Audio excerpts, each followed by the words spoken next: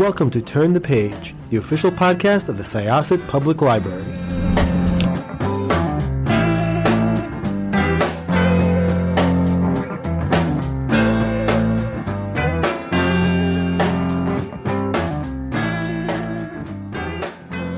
Hello, and welcome to another episode of Turn the Page, the official podcast of Syosset Public Library.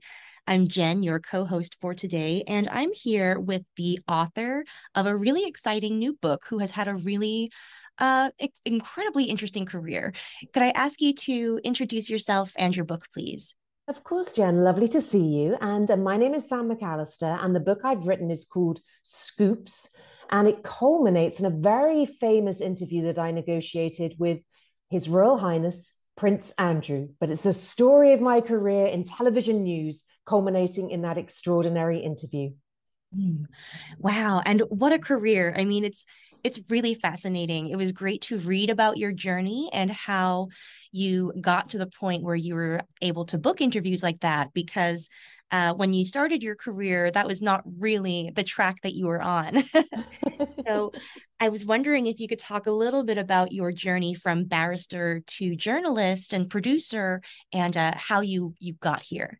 Yeah, absolutely. I mean, for people who aren't aware, barrister is the term we use here in the UK for like a court advocate. So the ones you see in those kind of like dead cat wigs, I think it's horsehair actually, Jenn, but they look very strange and Victorian and something out of a bygone era.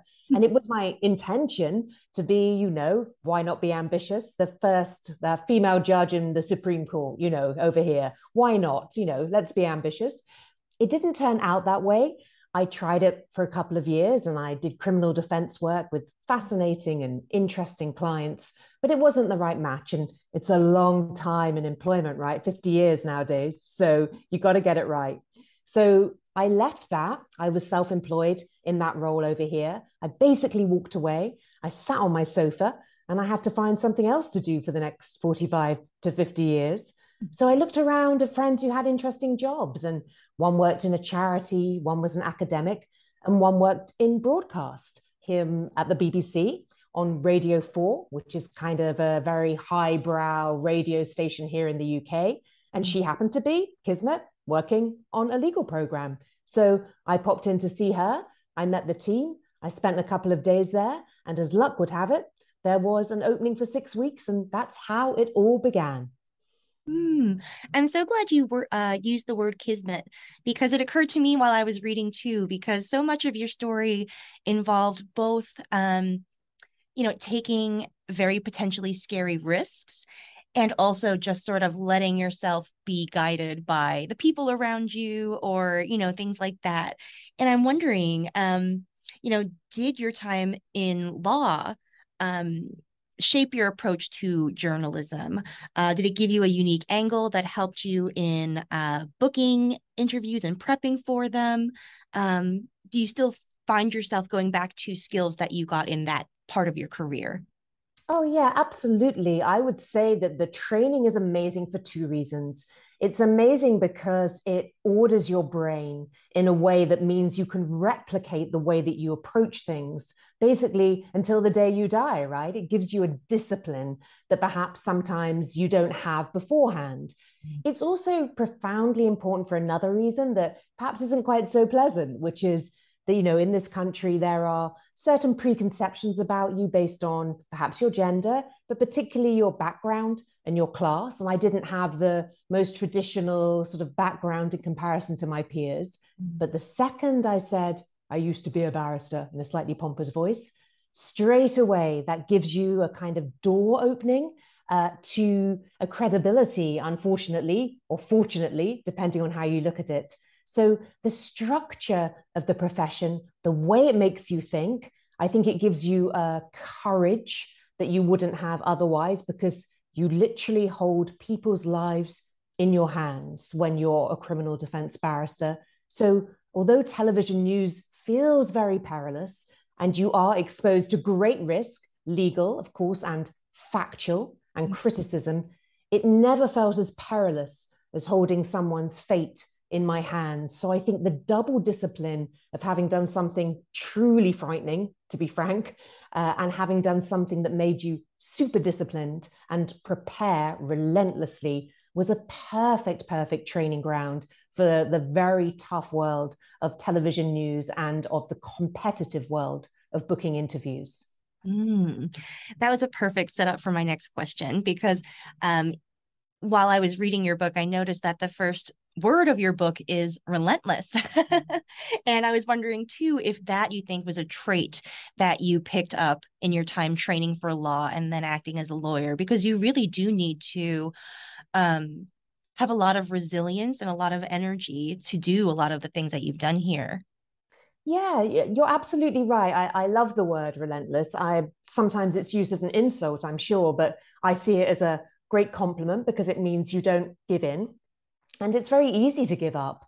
And perhaps the background that I came from and the message that I received as a child, which is hard work equals achievement, brackets, possibly, because there's lots of people in both of our countries who work so hard all their lives and don't manage to achieve either economic security or professional security. I know that absolutely, but I was taught that message that continuing and not giving up on yourself was really the way to be successful, and if not successful, to be happy and confident. So that message of parenting that I had from my father, but predominantly my mother, really did put me in a really good position to deal with the absolute constant rejection, to be frank, of television news.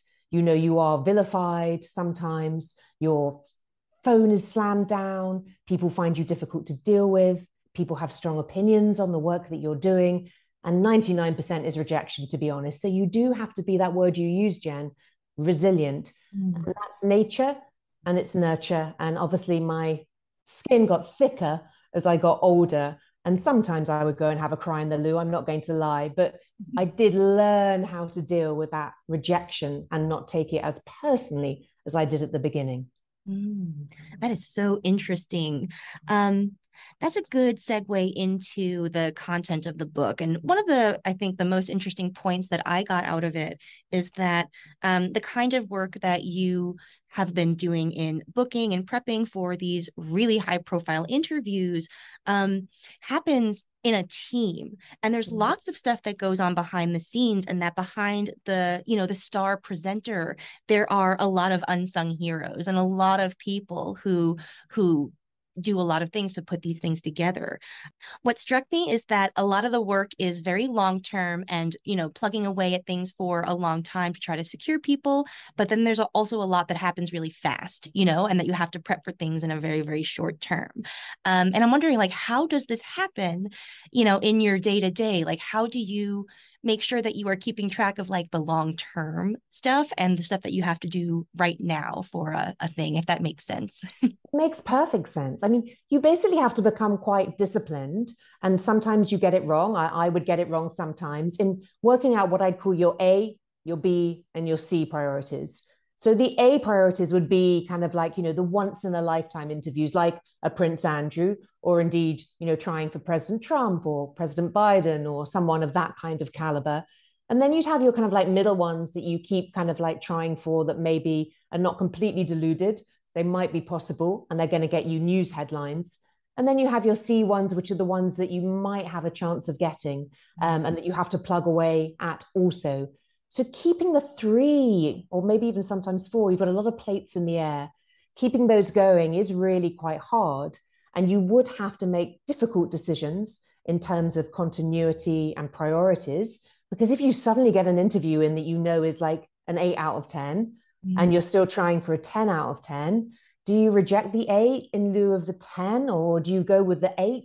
So you're making strategic decisions constantly, and sometimes you just get it wrong. And so you have to learn to say sorry and to admit failure sometimes, which is something I was, usually quite comfortable with as I became more senior, because I knew it came from a place of trying to be excellent rather than being rubbish at my job. It's hard to get the credit in news to get to that position. So it's quite a fearful pursuit, because if you make that decision badly, You could lose out on a load of news headlines, maybe even some kind of award, and you end up obviously in the firing line when it comes to your boss. So split-second decisions and priorities, you get better at it, but you don't always get it right. That is so interesting. And I love that you have, reframed this, what you could see as failure or getting some stuff wrong, to see it instead as trying to be excellent, and or rather than, a judgment on your ability or on your character. I think that's very useful advice for, across situations. No, totally. I agree with you. I think that trying to succeed is a laudable aim. And whether or not you're, the person who's doing the logistics, which are very difficult to do, or the person doing the editing, which often is at the last second and really frightening, or the camera person trying to get the best shot in human history, the thing you usually find in teams of people at any organization is that most people are trying to be really, really good. Nobody goes to work going, oh, I really want to be bad at my job today. Let me be a complete loser. So I think once you understand that, you're much more compassionate towards people around you who are failing, to use the traditional word, or trying their best, as I would say. And I always knew that I tried my best. And sometimes that didn't mean that I did well, but I had that inside myself to keep myself going when sometimes things went very badly wrong. I really like that. And I like that cultivating compassion for other people can also help you be more compassionate toward yourself when you are going through these perceived failures. But let's talk a little bit about these interviews, because there are so many interesting stories about interviews that were not only hard to get, but incredibly high profile and high stakes that had huge impact on politics and society. What sort of skills did you have to cultivate in order to coax an agreement out of somebody who doesn't necessarily want to be put on in the spotlight? Yeah, I would say from my perspective, and obviously each booker has different skills, but in my case, I would say they would be empathy, number one, because it's very easy to say, what do I want? Well, I know what I want. I want to get this interview. What do you want? What does the interviewee want? What are they frightened about? What do they need? What are they trying to achieve? That sweet spot, tapping into that, I'd say is the number one skill set. Because when it comes down to it, whether you're worth $1 billion or $1, your human element is actually the connecting element in any professional situation. That's sometimes unpopular to say, but I believe it's the truth. The second thing I would say was my integrity, to be frank, that I saw myself as an entity, Sam McAlister. Even though I worked in this huge organization, I was my own product. And all I had, I would often say, was my own reputation. And I worked hard to make sure, regardless of how other people were behaving or what the assumptions were about journalism or the way that we worked, that I had my integrity and the way that I operated. And I used that as my path when I had difficult decisions to make. And the third thing I would say that was crucial, perhaps because I'm a disruptor, as we might say in common new terminology, is speaking truth to power. Because most of the people you're dealing with are surrounded by, let's be frank, sycophants, either paid sycophants or unpaid sycophants, as the case may be, fans, if we're putting it more generously, or people who are blowing smoke up them. And that is one of the beauties of success, right? That you have people constantly telling you that you're incredible. But it's the biggest failure of success because you can't trust anybody anymore. So I feel often in the dealings that I was doing, people were unused to my directness and my speaking truth to power, but it was my secret weapon because they knew I was being honest and direct with them. Even if it didn't work out, they knew the cut of my jib, as we'd say in the UK. They knew what I was about. And so I think those three things were the things that made me successful sometimes and unsuccessful other times too. It's always a risk. And, those traits are all very interconnected. And, having a lot of personal integrity and a strong reputation gives you like a really good platform in order to get to speak truth to power. When did you feel like that was, let me start that question again. Was there a particular interview in which you felt that that was your main drive or your main reason for trying to book the interview? Yeah, I think that effectively news journalism, when it's doing its best job, is speaking truth to power. Now, a lot of the work that news journalists do is holding politicians to account. That wasn't my specialist topic in my own country, but bringing world leaders in, or people who've been involved in extraordinary decision making, or people who were leading other countries, or people who'd made terrible mistakes, or were in the news internationally. That was the group of people that I was dealing with. So I think that being able to tap into that truth to powerness, i.e., saying to somebody who's leading a country, their representative, yes, we are going to ask about the situation in Palestine, or we are going to ask about how your prime minister wore blackface, obviously with Justin Trudeau, that we wouldn't hide behind deference. So having those conversations up front as adults, and then people can walk away if the case may be, that's up to them. But we would always ask the questions, because otherwise you get yourself into this vacuum that's created some places, which I think is dangerous for us as consumers and dangerous for news journalism, where you're making constant kind of calibrations and you're agreeing to all kinds of things that mean that the consumers lose their trust with you. You have to be on the side of the viewer or the listener and ask the questions that he or she is itching to ask. And those questions may be uncomfortable. And if we can't ask those questions, and if we're not frank about the fact that we are going to ask them, or at least it's in the ether that they will be asked, then we're not doing our job properly. That is so interesting. You're absolutely right that I think that staying on the side of the viewer or the listener is absolutely essential, because the other alternative is to become another sycophant, just to be another person who is telling the powerful person what they want to hear. That's very seductive, Jen. I understand it. I mean, I don't know what word you might call it. You might call it the political elite in your country. We might call it the establishment here, but it has a lot to offer. They have great parties. They all seem to be doing very well financially. They all hang out together. It looks like a really great situation. I mean, I haven't quite managed to get into it yet. I'll tell you when I get there, but it looks like a great club, and I can understand why, if you've entered that club, you don't want to start being obnoxious and rude and scoring points off of people you've just had, I don't know, a party in the Hamptons with, or, over here, some private members club dinner that was, some party that you went to last night. So it brings benefits being part of that elite, but it brings huge disbenefits too. And I never quite hit the elite. So I had the benefit of not being part of it, that I think is hugely important, actually, when trying to bring proper journalism to the world. I am very glad that you just brought up, not being among the elite, because that was actually one of the parts of your story that really touched me the most personally. I was also a first gen university student in my family, like you say that you are in the book, and I was raised by a single mother. So I was Congratulations. Thank you. It worked out very well. I'm very, very lucky. So there was a lot there that really spoke to, my life too. And I think it was very interesting that you talk about how your personal life has shaped your approach to your job, and that, you can gain a lot by being an insider, but there's also a lot of advantages to being an outsider. And that's something that I think is a very important takeaway from this book.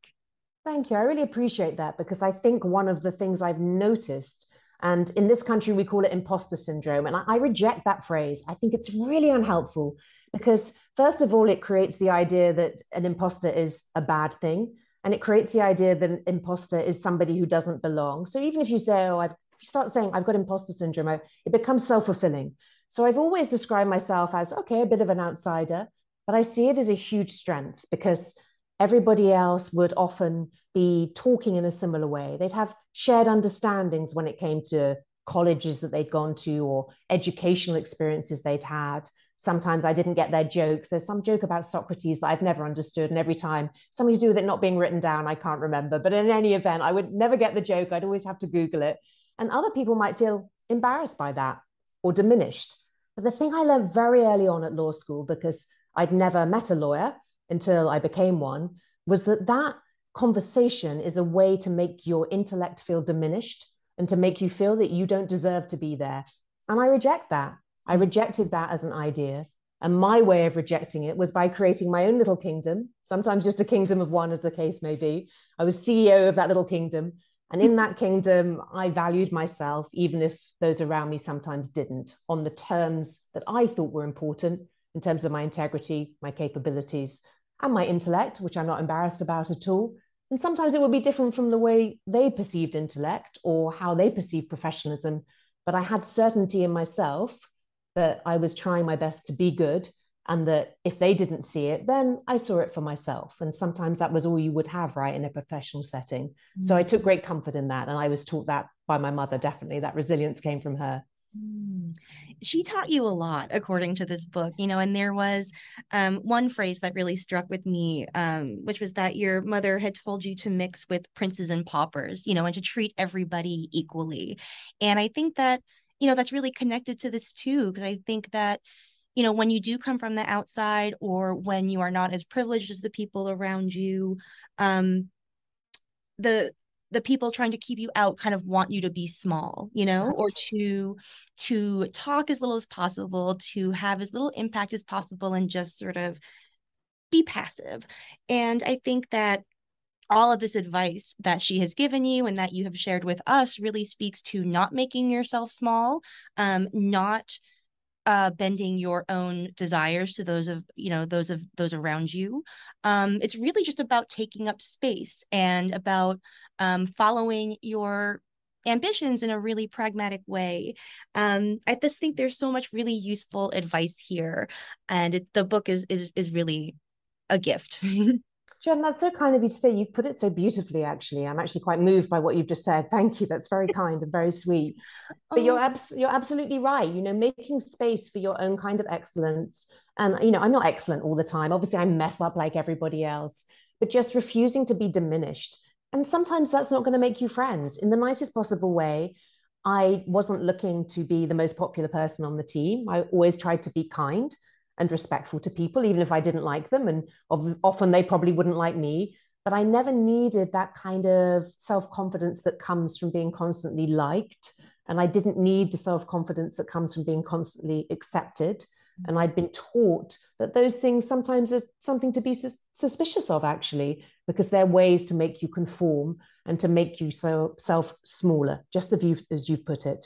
So I wasn't always looking to be kind of like the loudest person in the room. And sometimes I would be. And some people found that difficult. And some people didn't like that. But I was certainly myself, for better or worse. And that ultimately is all you can really offer, right? And I never felt that I was diminished. My swearing was definitely diminished, mostly.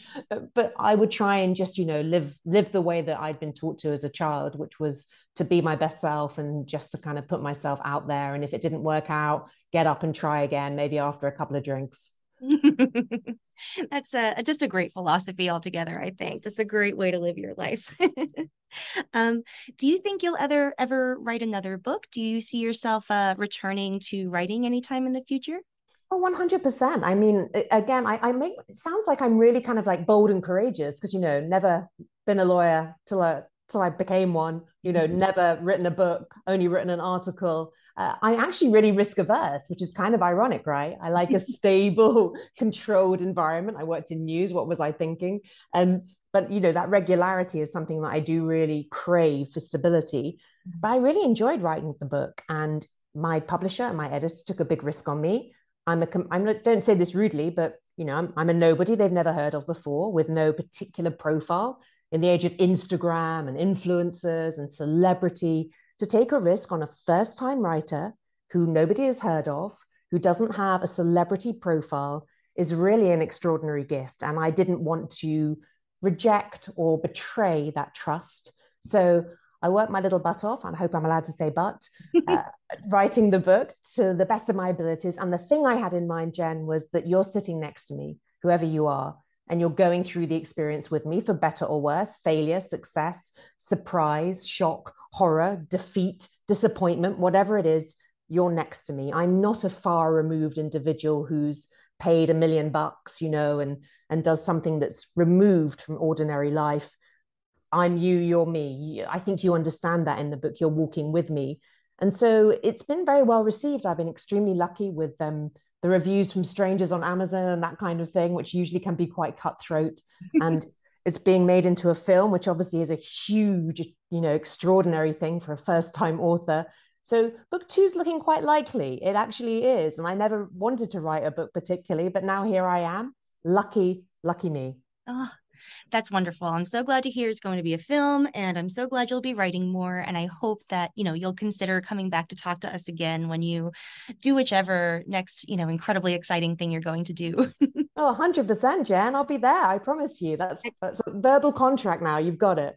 Excellent. Okay, listeners, this has been Jenn in conversation with Sam McAlister, who has written the absolutely fascinating Scoops behind the scenes of the BBC's most shocking interviews. I strongly recommend you pick it up because it's an absolutely fascinating read. It is time to close this chapter, and I will see you next time. It's time to close this chapter of Turn the Page. Join us for the next episode.